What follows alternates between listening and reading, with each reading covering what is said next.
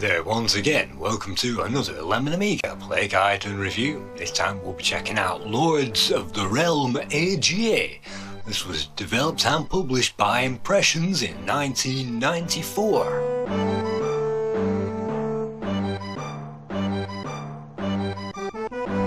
The main concept behind this game was David Lester, the founder of Impressions. You can see design Chris Foster, production Chris Foster, and Impressions were based in London, and so you can see the credits available on the introduction sequence and a very nicely drawn scroll as well.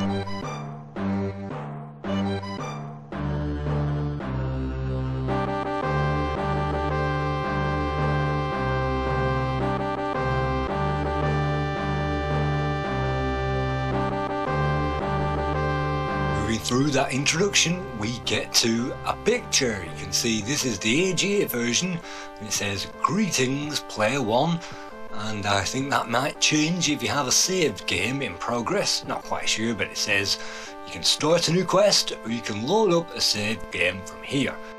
Let's start up a brand new quest. This is the very first time I've seen or played this game. Well, not the first time I've seen it, because I've actually watched some long play footage before we start.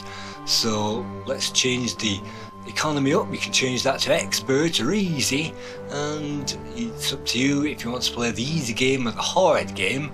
Let's set maybe an easy level of economy for this, and you can set the battle as well. You can easy, medium or hard.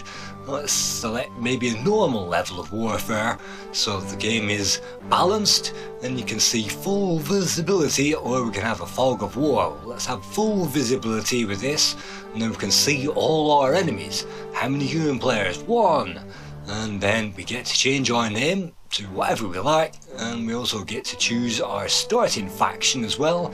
In this game every faction will start in a predefined order, which is predefined at the start at random of every single game, and in this game the Earl goes first, then the Bishop, then the Countess, then the Knight, and then the Baron, and then us.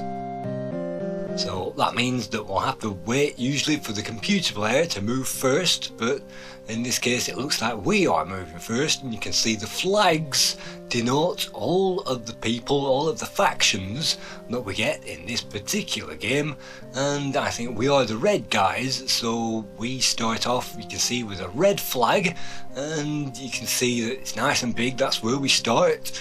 That's, I believe, in Suffolk. Here we are, and that's, I believe, where some of the Saxons landed as well, and the Angles particularly moved into Mercia. And so you can see at the bottom of the screen we have lots of unlabeled buttons, and so by clicking on those we can restart the game, quit back to DOS, check out the options and load and save as well. And it's a good idea to be very familiar with what all of these do. This is the taxation system, and this is the screen that you'll only visit once in the game, and I'm just going to reduce that to 15 and leave everything else on standard. This is the seasonal tax rate, and I'm just going to lower that just to keep everybody happy, and that's what I usually do when I'm conquering these games. So can you see a general overview of things? You won't really need to visit any of these screens during the game itself, so we're going to show you those at the beginning.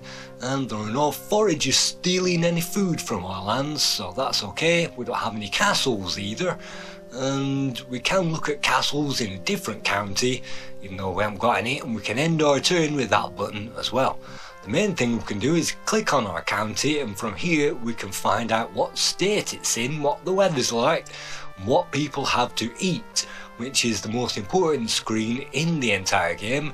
You can see we're in spring 1268 at the moment, during the reign of King Henry III, and from here we can check out the fields, which the main place in Suffolk, and in Suffolk we can choose what there is available for those guys to live on.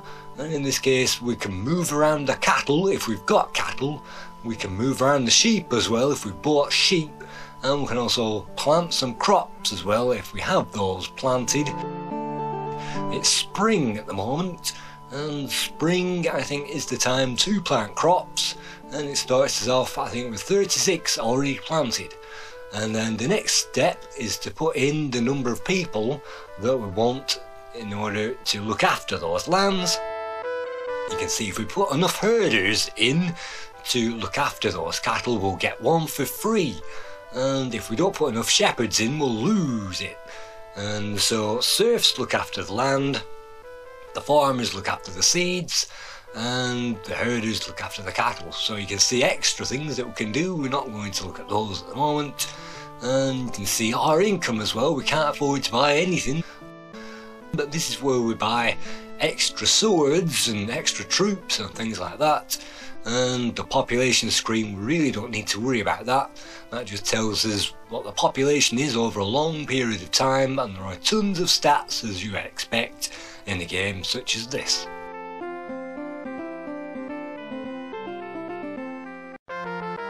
Checking out the main screen, what are they eating at the moment? Well, they're actually eating mostly grain at the moment, and let's reduce the cattle and the sheep so that they have to eat grain. They've got tons of it in, and during the next turn it will go down to 116 grain, which is fine. And so the dairy produces 170, and we've got 224 population, so that means that most people will get to be fed on the dairy, and that means that if we can increase our cows, all the better. Here's a message from the bishop. Turbulent times, Dan. Remember that the church should be well compensated at every step, otherwise we'll get angry and we'll send troops in. I'm not too worried about that. We've just skipped on to our next turn. What can we do? Well, we can look after the one place that we hold at the moment, and we can look after those fields. And so let's check it out. It will tell us at the very bottom if there are any people, any peasants lying idle, and peasants who aren't given a job are called peasants, and if they have a job they're called serfs. And the serfs will look after the fields, and there are fallow fields that we need to take care of, so if we employ enough serfs into the fields, they will actually fix them enough for us to plant crops on them.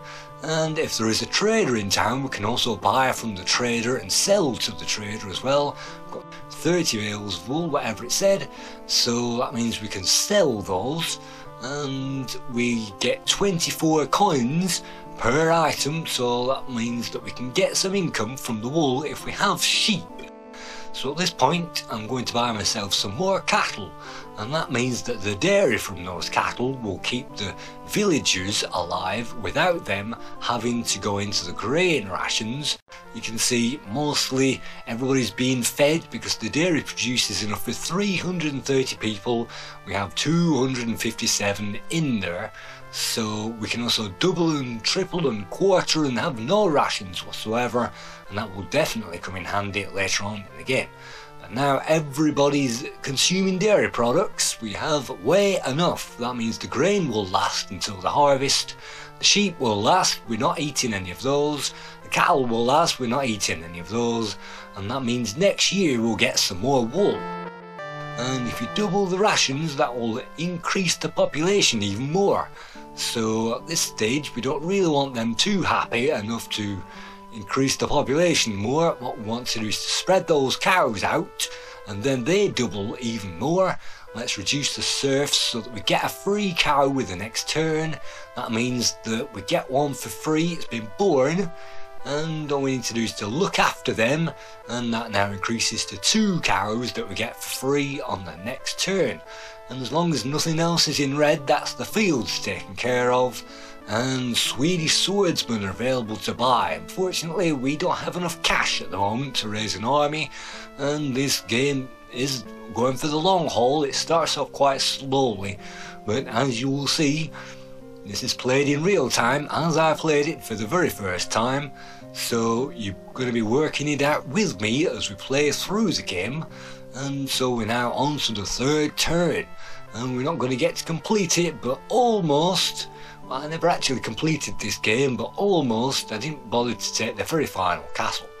So what do we have? It's now autumn, so we now have harvest to worry about. We know it's autumn because it has a nice red border around the screen. So what we need to do is to put enough people of the serfs and the people lying around into the farmers so that we have enough to reap enough of those harvests. So we need 31 and we've got 46 in, and if we play our cards right we can get 3 free cattle as well. And then the rest I like to put into serfs so they take care of the land.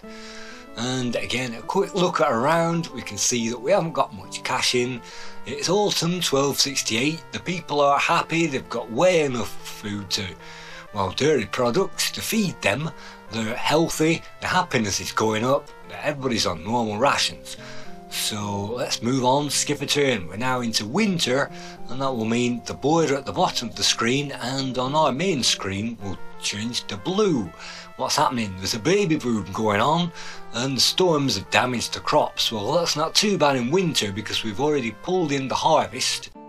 We've got enough grain, I think it said 139 grain, and we've got 23 in there, that's a fallow field. So we can't plant anymore until the spring I don't think, but let's plant some more grain fields anyway. It says grain 0 in there, which means it's an empty field and it's ready for us to plant grain in. The sheep are away from that and the cows are away from that. And the farmers, it's saying we need 600 in there. At maximum, if we want to plant all those fields up, we've got 139 grain to plant. So the maximum that we can plant is 139. So what I'm actually going to do is take some serfs away, not enough that it goes to red, otherwise we'll get another fallow field. And we're also going to take out as many herders as possible and as many shepherds as possible. And 3, that's pretty good, and then we'll put everything else into the farmers so that we can plant all the grain that we can. We're not going to be planting anything in the winter, but that saves us a job doing that in the spring. So traders, there are 12 merchants around, but none of them are in our particular village at the moment. They go around and there'll be a little hut inside the main town if there are things to buy from there. We've only got 1 territory at the moment, so all we can do is skip a turn.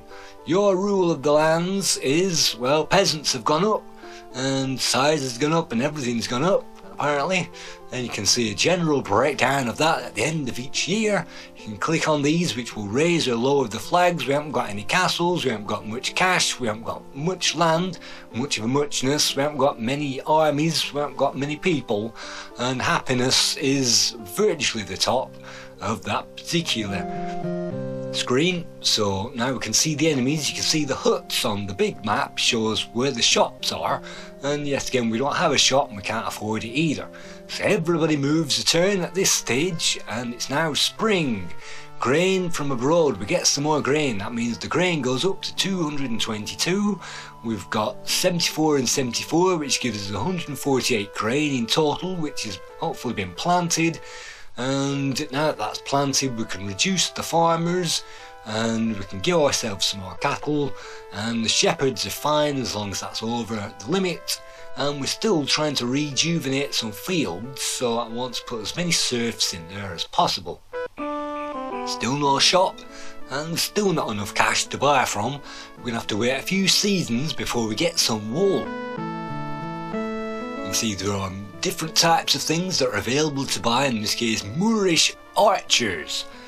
Moorish archers, Moorish archers, but we can't afford them unfortunately at this stage of the game. So everybody's happy, everybody's very happy in fact, and people are eating grain, there's so much of it, so no problem. Well, we've actually got 407 population, that's why they've started eating that grain. So I'm going to be fast forwarding through this footage and hopefully going to get past the first county that we're looking at, Suffolk. It's winter again, and so putting everything to farmers ready for next spring and the planting season. We want as many crops as possible so this place can boom, and that gives us tons of people that we can put into that army. We also want some more cattle at this point because that saves us buying any.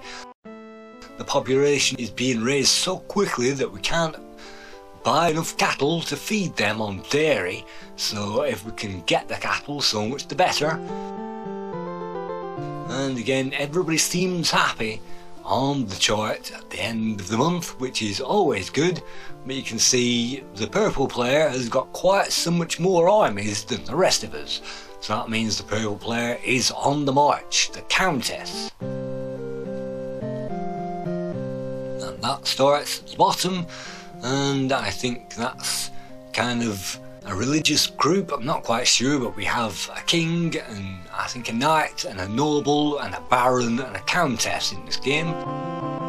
And so have we got any more traders? Well, what I'm waiting for, Irish spearmen, isn't quite what I want, but I'm going to buy it anyway. Irish spearmen, we can afford to buy up to 400 of them, so it doesn't tell me how much cash I've got, but upkeep is 30 per turn. So you're going to have to be able to afford that. 300, so I've just spent a fortune on doing that. So our population's gone up to 611, which is amazing. That's going up. The fields are planted, which is more than enough. We've got enough cattle in there, so it looks like finally we're getting on top of this situation.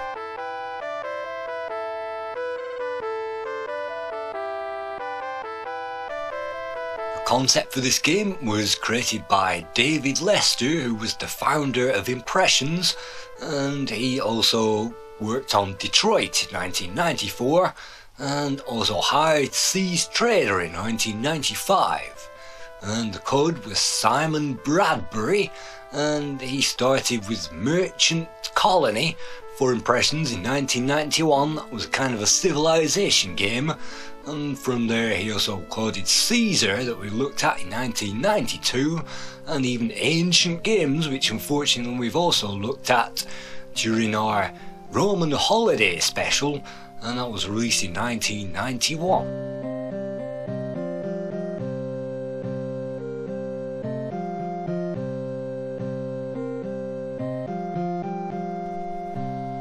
From time to time it's a good idea to look over the map and just to check out our opponents. We've got our first skirmish army. If you remember, we bought them with our hard cash, and we can also send some peasants into the army at any point, which are local peasants. We had 600 guys, so we can certainly split those off if we like.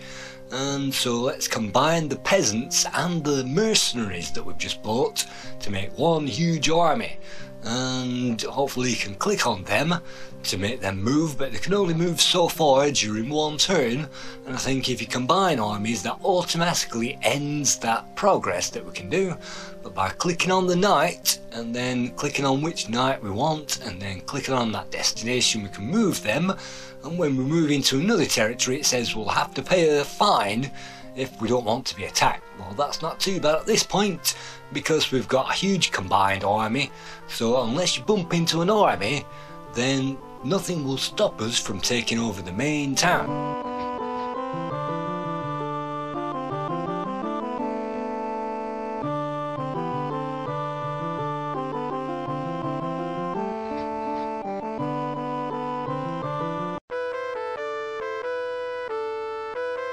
You can see that this town has got 248 planted. We've got 372 farmers looking after that.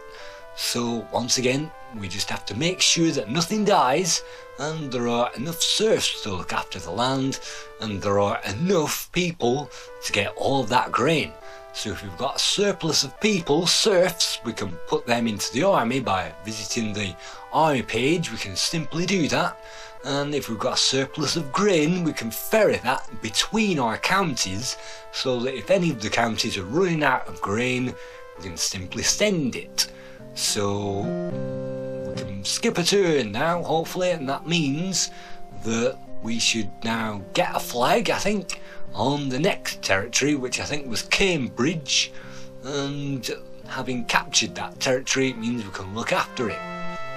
So it's winter time, everybody's in perfect health, and so in winter time sometimes you don't even need to change these numbers, and really in winter time you can't really do much. But look at that, 7 sheep that we're going to get and not that many herders.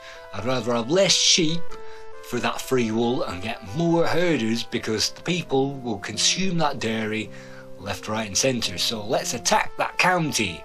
and hopefully they will fight 199 people of Cambridge.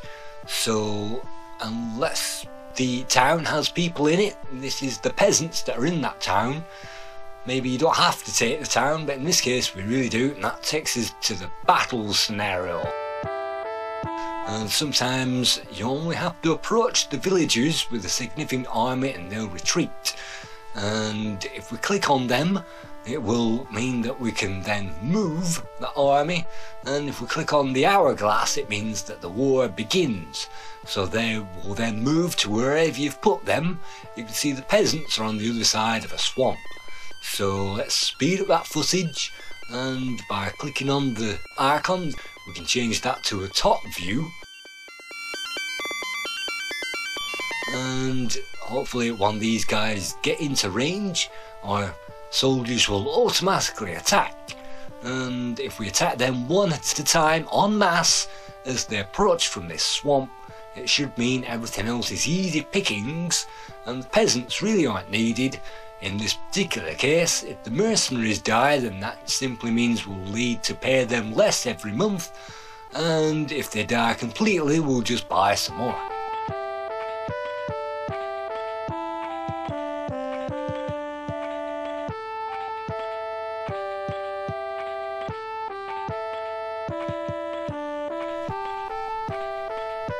So mercenaries in this case are definitely worth the spend early on, because that means that they will live off the land as long as the land has grain upon it, and if they are in enemy land they will live upon that. The lands of Cambridgeshire are now yours.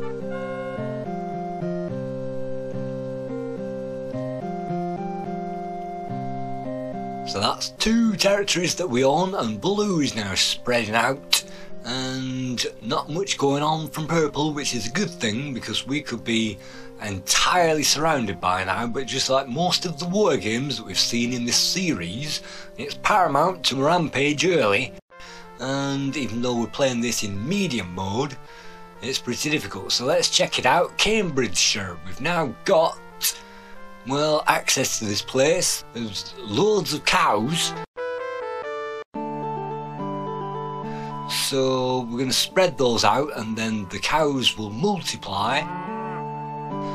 They haven't got any farmers in, they haven't got any grain whatsoever, so every time you invade somewhere you're going to have to put up with what's wrong with it. Well, we don't have any fallow fields, so we don't need any serfs in there. So what we've got cows, we haven't got anything to buy either. So Suffolk in this case does have 2-3 fallow fields now, and you can see that if we put enough serfs in there they will recover a field. We definitely need that, otherwise the fields will go boggy and we'll lose everything, and that's definitely a problem in this game. So again, let's concentrate recovering those fields, and let's put everything else into the cows, and let's have some more dairy products on the go. Hopefully by recovering that field that will pay dividends further on down the line. And so you can see that we've got now some more troops. We've got these troops and one's in the north which is a peasant army, and at this point you really only need a peasant army to take down the peasants which are taking over the land. My liege, you've now got many countries. Do you want to see? No, we don't want a steward, because stewards in this game can make a right hash of looking after the county. So even though it's long and laborious, you can make a steward look after every county for us and make it an automatic game. But even though it's boring, I definitely recommend taking over every single county and doing that manually. And then hopefully not having a steward involved means that they're not going to run out of food. So the first thing you need to do as soon as you've captured a territory is move it out. So let's move them out to Buckinghamshire, and that means that they're going to feed off that land and they're not going to feed off our land. And again, let's send the peasant army into the town, and let's see, yes, the fielding an army. So let's put our archers, that will looks like we've bought some archers, which are a very good value indeed because they can shoot the enemy from further away. So let's just move those, hopefully into the middle of the map, start the clock, and they will start to move.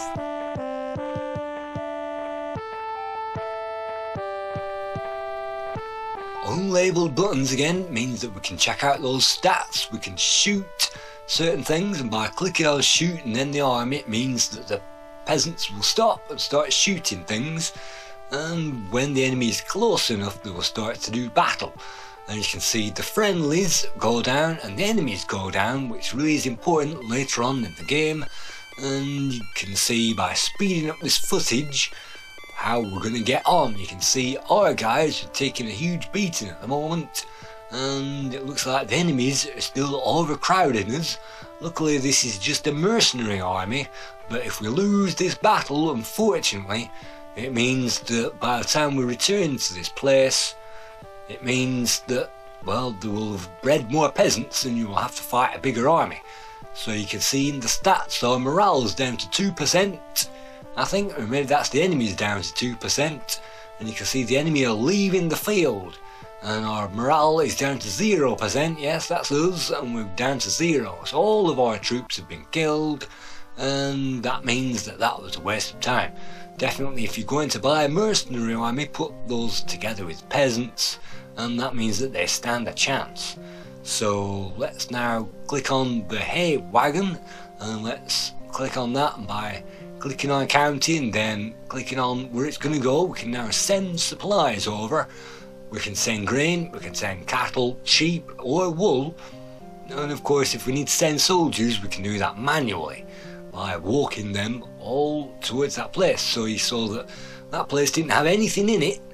It's somewhere that we've just taken over, Bedfordshire, and it was completely empty. So let's send over some food, and hopefully they will have enough food to survive, and hopefully when they get enough cattle in there and when the shop is there, we'll simply buy them some more cows.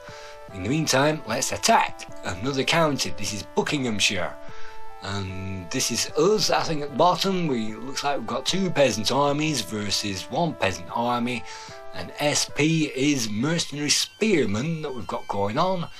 So let's assign them a direction to walk in and give them a battle formation. They'll then stop when they reach that destination, and then you can then move those towards the enemy.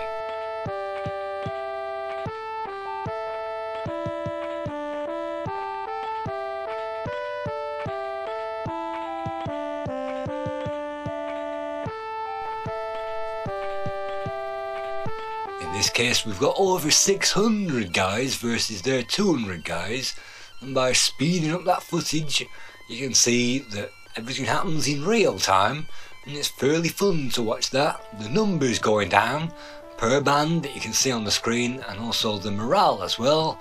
They're down to 6, 5, 4, 3, 2, 1, 0. That means the enemy troops are all dead, they fought to the last man, and the enemy has been vanquished. That means we now capture Buckinghamshire, and we get a nice animation of that flag flying. So let's check out Buckinghamshire, and they've got loads of cows, brilliant. So let's spread them out straight away. Looks like that they've no food at all, so let's clear some fields straight away. We're in autumn it looks like, with the red border, so it'd be reaping time. We don't have anything to reap, we haven't planted anything. And so what have we got? We've got cows, we've got no sheep, we've got loads of cows. So what can we do? We've got 516 guys and 650 enough dairy, so they've got enough to eat. Warning, low confidence. In Bedfordshire they still haven't got enough to eat, and I can't afford to buy them anything. I can't plant anything either, so unless I can buy them something I can't dig them out of that pit. But we are sending them something, and that will take a number of turns to get there. And morale in this case, if a country goes down we'll have to capture it all again, and we'll have to capture things county by county in this game. And you can see supplies are going from Suffolk to Bedfordshire, and they haven't moved anywhere at the moment because we haven't ended our turn, and they take a long time to get anywhere in this game. And so what can we have? We can have Gascony archers, but I don't have enough funds unfortunately, So it's time to skip a turn. Dan, you are on your way to a glorious future, but the struggle has only just begun. Message from the bishop. What do you want? A new hope, newfound will cultivate. Okay, well, people will threaten you as you're playing the game. Some people will even give you advice. But in the main, you can ignore all those threats and simply have an army. And if you have an army big enough, then that's great.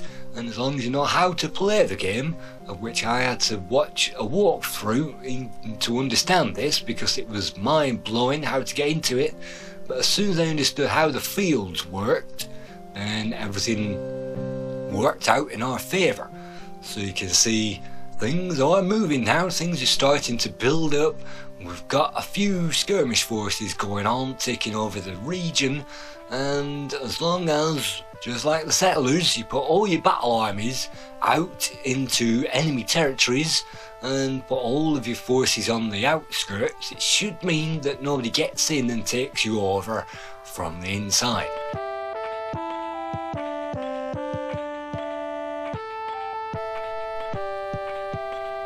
We can even press that button to surround the enemy, and so let's surround these guys, and that makes the job even easier.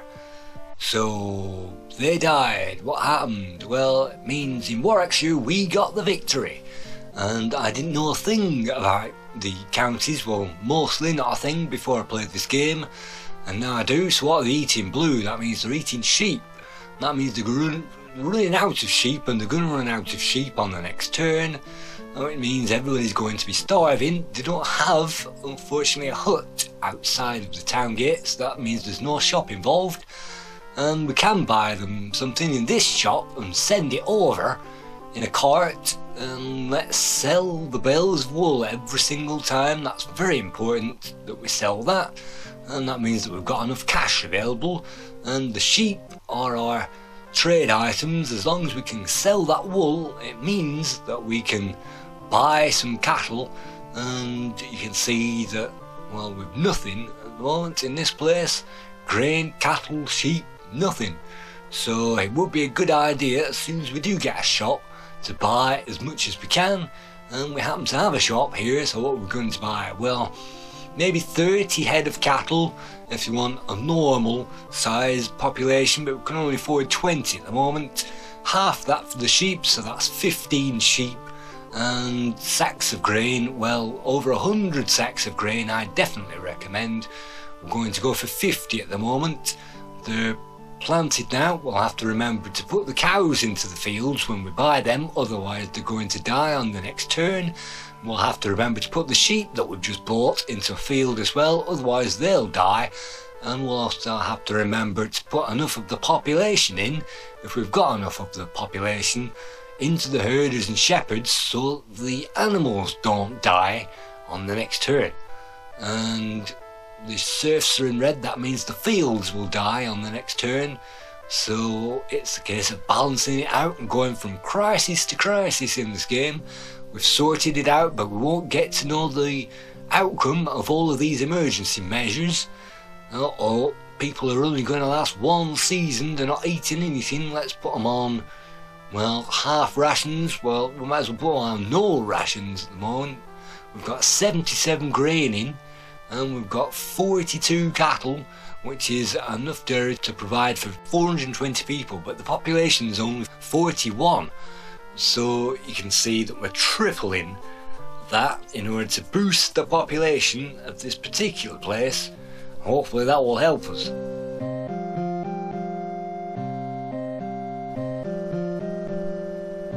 By clicking on the units, it will tell us what we've got available, and it's a good idea to check out and keep an eye on everything, and to buy things for everybody and to make sure everybody's happy at every given opportunity. And looking after field by field in this game does take some time, and it's quite fun to micromanage things. And you might notice that we haven't even got to the water aspect yet, which is kind of overlooked, because once you've gone through every single area, well, you might as well change this one to no rations, because they haven't got anything to eat at the moment except for sheep. But once you've gone through the fields aspect, then you really do feel like that you've fought through every territory and won every territory the hard way. And we're now in 1272, and King Henry III died in November 1272. And that was huge battles going on, and after that, well, he was most famous for the Simon de Montfort episode. And you can see, whilst the king is still alive, various castles, and Carisbrooke Castle is now being completed, and we've now reached 1275. So this is now in the reign of Edward I, and it's saying somebody's informing us that the night is going to move soon enough. So we'll have to send our armies into the field, of which you can see as soon as we can afford the mercenaries, that's precisely what we have done.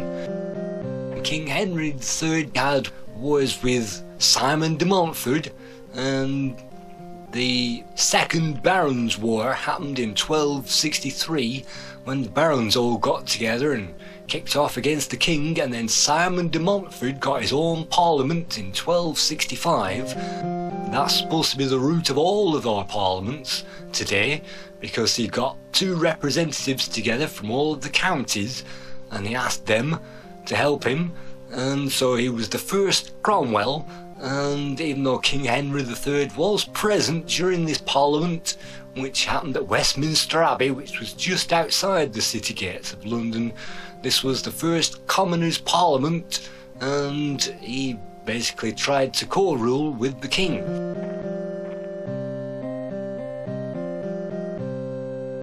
But unfortunately, the king's son Edward I took Simon de Montfort out and killed him at Evesham, and the Battle of Evesham in 1265, and unfortunately Simon de Montfort was buried in Evesham, and when the king died in 1272, that means Edward I became king. He was known as Edward Longshanks because he was a tall guy.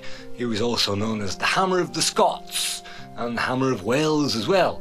So he got together a big army and started beating down the Scots and beating down the Welsh. He was the first of the Edwards, and then we got the second of the Edwards, and that leads us into the 100 Years' War.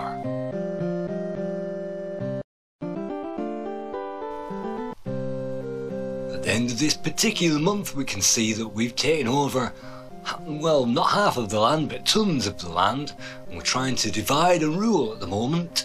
Trying to get into the lands of the green guy, and you can see the enemies at this point have got huge forces, and if you roll two forces together you can get to see two knights on the battlefield, and if it's only a small army it will only appear as one knight. You can see that most of our forces are one knight, so we're going to have to roll those together if we want to take out the next territory. Things start off pretty small and easily, but you will need to be spread out, and you will need to consolidate things. Remember, if we have over 600 serfs in any of these lands, we can kick out at least 200 of the peasants, make an army out of those of 400, and if we have any shops available in any of these lands, it's a good idea to buy ourselves the mercenary army, and all they will do is cost a very small amount every month. If they die, then that's no problem. So we've got 200 peasants here, and in the fields you can see that we're actually growing that grain. And let's attack this county. They've at least got some grain on offer, and if we attack the county we can see if they're starving by the number of animals that they've got in the fields before we even attack. So they've got some grain.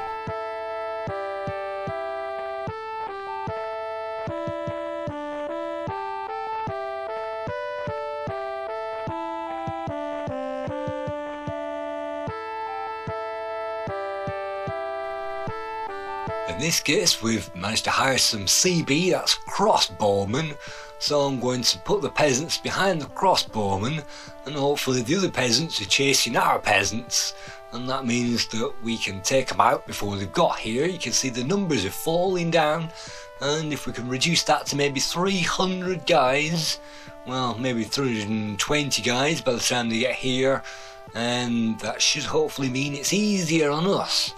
and crossbowmen, because the trained mercenaries will fight harder, hopefully, than normal peasants.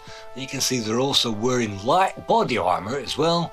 They started off with very light body armour in these particular times after the year 1200 in the 13th century. They did have light body armour, and they're not wearing any helmets, but they also had chainmail as well. Peasants didn't really have much in this particular time. What they mostly had was pole axes. So what's a pole axe? Well, if a peasant has an axe and they pull the handle out of the axe and they put a pole into it and they sharpen the end of that pole, and that means that you've got an axe head on the end of a long pole, and on the end of that long pole is a sharp spear that you can chuck into people, and on the end of the axe is a point which cuts down thin armour, even thick armour, pretty easily, and on the end of the axe is a solid lump of metal which is good for bludgeoning people's heads in and for beating down on helmets. So villagers usually had an axe. Everybody had to chop up wood and skin animals and things like that, and look after the house, which was usually made from wood and things like that. So everybody had an axe. So sticking a pole into an axe to give you a pole axe is what most of the villagers will get when you get them in this game, and that's one of the weapons. They'll also have pitchforks as well. In real life, not so sure in the game, but pitchforks is a weapon to keep people at lengthy range. So they did have weapons like that back in the day, and they couldn't really afford swords and shields, but of course for the knights they did have them, and they used knights on horseback because they'd been using horses in England for over 1,000 years from this point. So of course they were used to horses by the time you get into the 1270s. So we've now got to Middlesex. They're currently eating the grain. They haven't got much else in. So yet again, we're going to have to buy them the cattle as soon as we can do that in order to get the dairy. The dairy feed's 0 at the moment. And if they chomp the way through the grain, that's not a great idea, because that means we can't plant some more next year. So it's critical to do that. And if the enemy has a castle, then you're going to have to look at ways to capture that castle. The enemy has Tintagel Castle in Middlesex according to this, even though Tintagel is in Cornwall.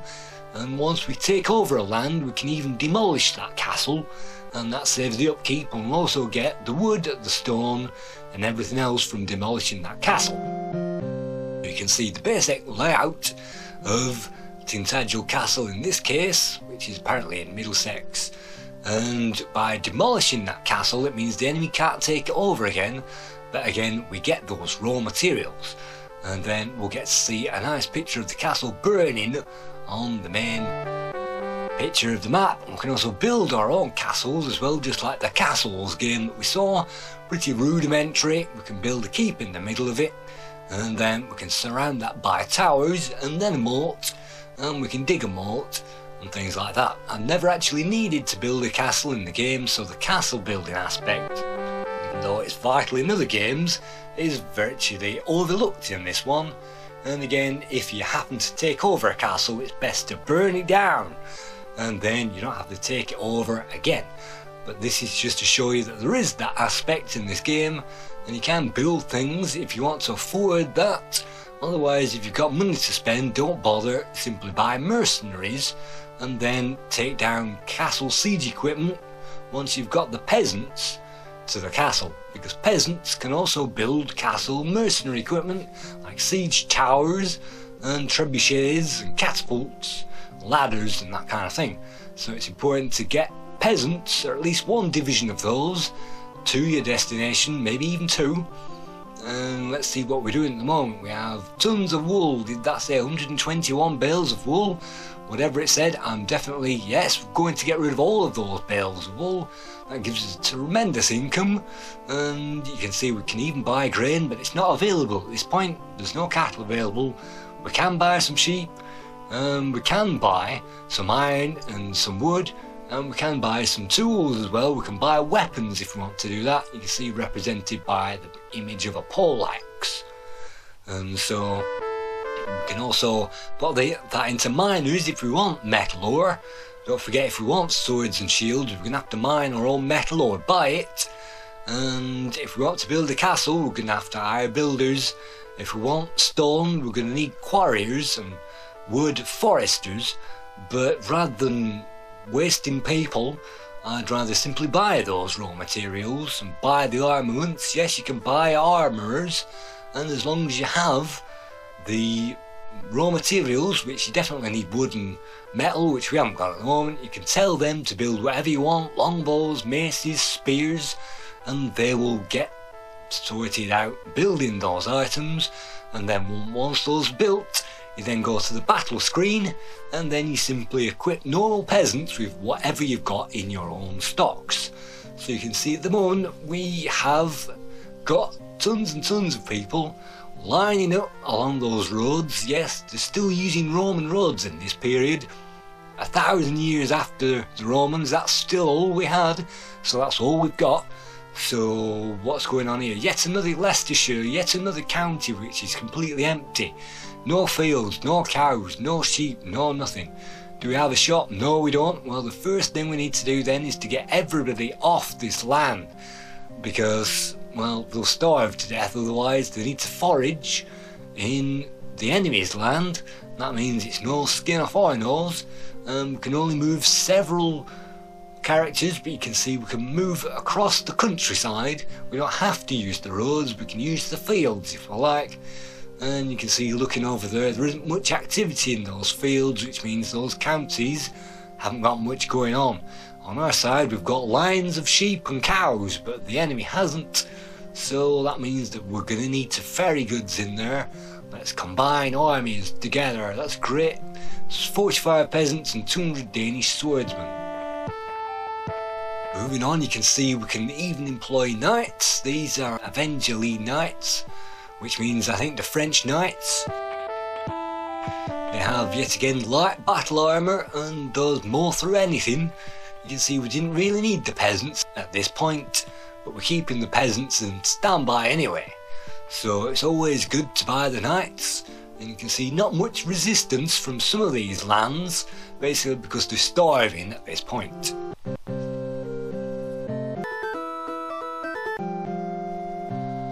We now get a chance to move all our armies into battle, and that's the end game coming up, and it comes soon enough. You just have to remember to take care of the lands and do the battling at the same time, and again move all of your people off the land, and then they don't chomp through all of the available grain, and that's a big problem if you don't have too much grain. And so it looks like the red guys were attacking from the north, it looks like, because we get a random battlefield every time. Sometimes we can get marshes as well, and you can see the crossbowmen sometimes can make short work of the enemy, and if you can lead those through marshes, all the better. So we've now got nearly 400 peasants, and we're now going to hopefully attack that castle. Siege the castle, yes. So now we're going to another part of the game. As you approach Camelot, it's only a model, then you'll find you go into the siege mode. Siege mode. So we now have 573 siege troops available in total, and so we can check out that castle, can click on the arrow, and at the very top we can see the siegers, but I'm not worried about those at the moment. Fighters, I'm not worried about those either. You need to worry about foragers, because we've got food for 0 men at the moment, and we need food for 573 men. So you can see 573, so food for 1,002. Well, it looks like the castle doesn't have any food for 0 men, but we have enough. So what I'm going to do is to reduce the foragers so that we've got enough food for all of our men, and then I'm going to put all of the rest into builders, because from builders we can then build stuff, and building is an important part of the game. So we can build a ladder, or we can build a siege tower, we can build a small catapult, huge trebuchet, or a battering ram. What am I going to do? I'm going to buy 4, I think 4, 5, maybe 6, 7, as many as you can. It's going to take 400 men to buy that, and we've got 500 builders.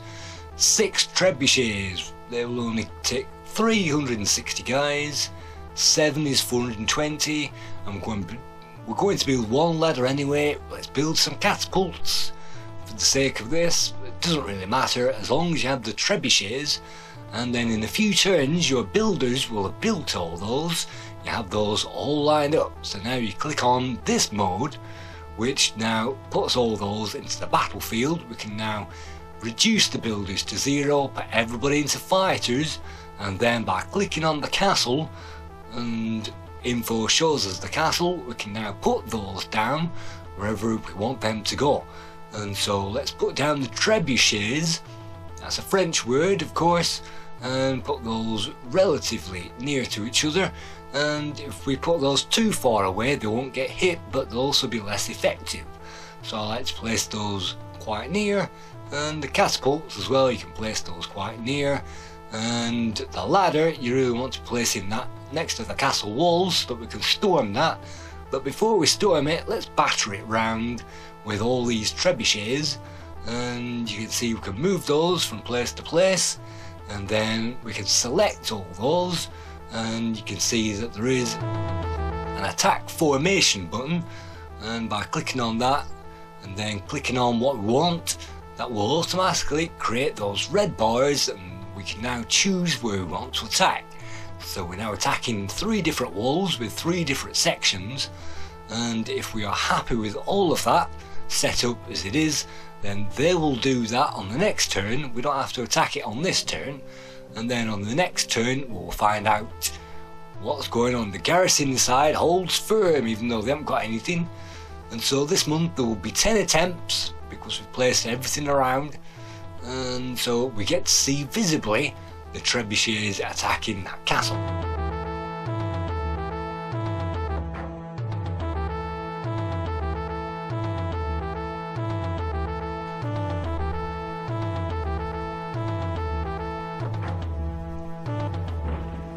Those will go month by month, and this being Edward I's time, it's still all very much based on castles and wooden trebuchets and things like that.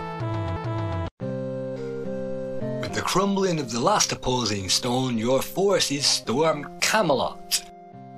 And so that's what you need to do. If you've got the peasants, you can build siege equipment.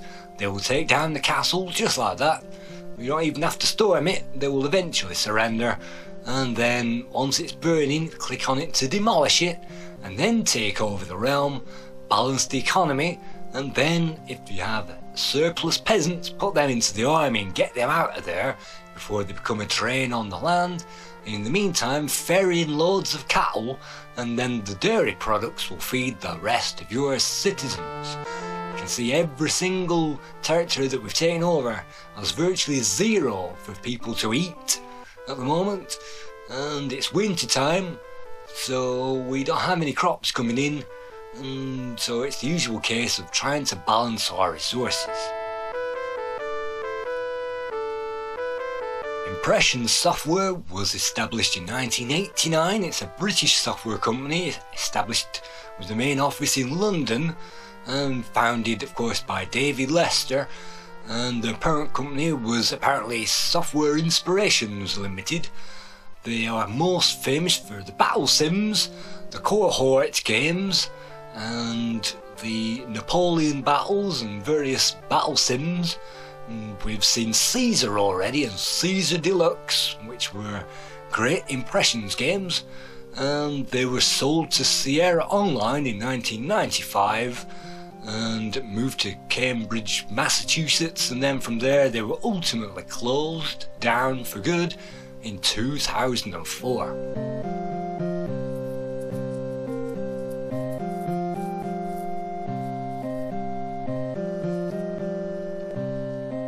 Back to the game, you can see that we're just about to knock out the guys to the north and also to the west, and if you can do that simultaneously and then spread out south, it should mean that you can take over the rest of this country. And it depends where we start. If we start in the south, then we'll have to spread north. So just like the Kingdoms of England games, which I did manage to complete, this one is very similar except for well, the attacking bit is definitely in the game, but it also relies heavily on the fields to get through it. It's good to have a few thousand crowns in the bank, and we're now up to 6,000 crowns, which means if we need to buy anything, we can do. Torn by strife, the kingdom has been divided. Unable to command 2 separate empires, we must concentrate on our most populated region.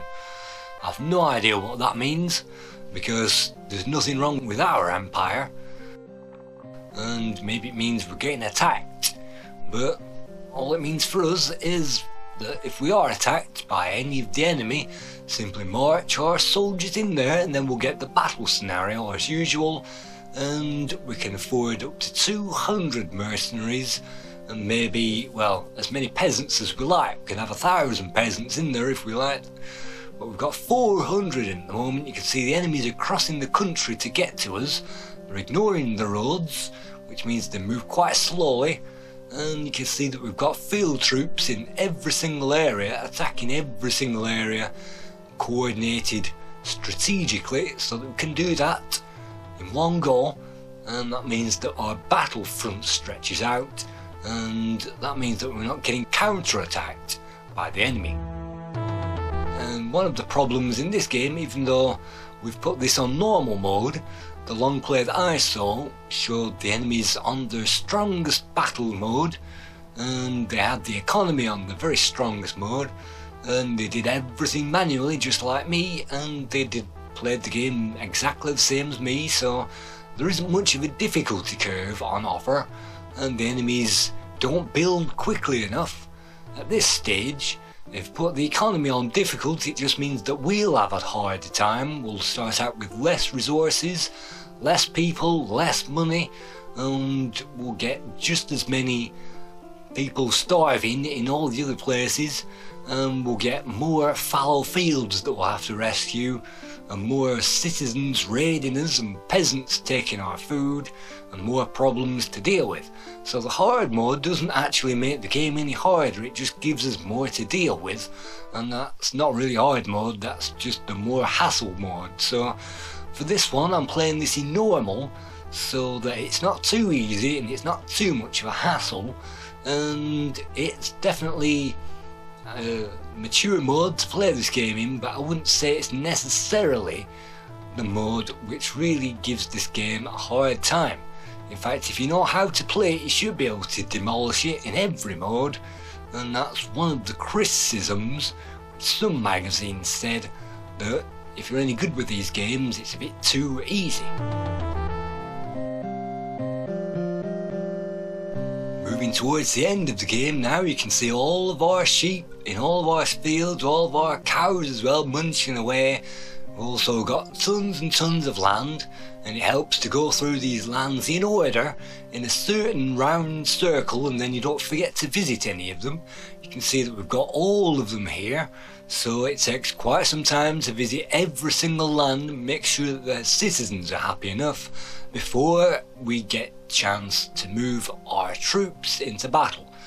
And so you have to make sure to get that. It's long and laborious to have to do that, and bail everybody out every single time that you take over a new land. That's what you have to do.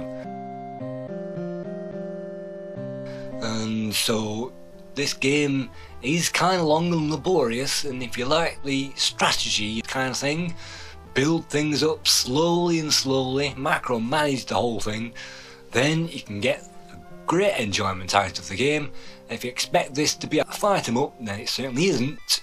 So it does have depth of the game, and despite loads of unlabelled buttons, it is possible to get through it and navigate it without too much of a headache, and it's more or less a point and click game. And this AGA version does have some great colours and is ported over from the SVGA version, of which is mostly identical on the PC. So as we almost complete the game, we'll go through the scores. Amiga Joker gave this 65%, Amiga Power gave this 82%, the Home gave it 84%, the current Lemon Amiga score is 84%, CO Amiga gave this 87%, and Amiga User International awarded this 91%, which means the average is around about 8.3 or 8.5 out of 10. Thank you for viewing this play guide, and I hope that this has introduced you to how to play the game, and I hope to see you on another one sometime soon. Thank you.